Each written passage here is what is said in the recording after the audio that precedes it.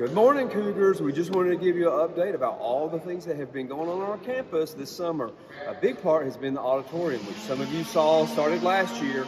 We have brand new ceiling, we have brand new floors that are covered up, and starting this week, our seats are going to be coming in. So it's been a busy time here on our campus. Here's the other thing that's been going on this summer. I'm standing in one of our restrooms, and it is gone. We have had no water in the main building all summer long. We have had a huge sewer and plumbing project that involves bathrooms, so our students will all get to have brand new bathrooms over the course of the year. These will come online at the end of September, and then the other bathrooms will come online at about Christmas time at the end of the semester. But we're very excited for this opportunity to refresh and rehab a lot of our space in Asheville High. Yet another project that we have had this summer is in our CTE building. We have replaced all the flooring in the main floor of the CTE building and painted the whole facility. So we are just now today starting to move back in.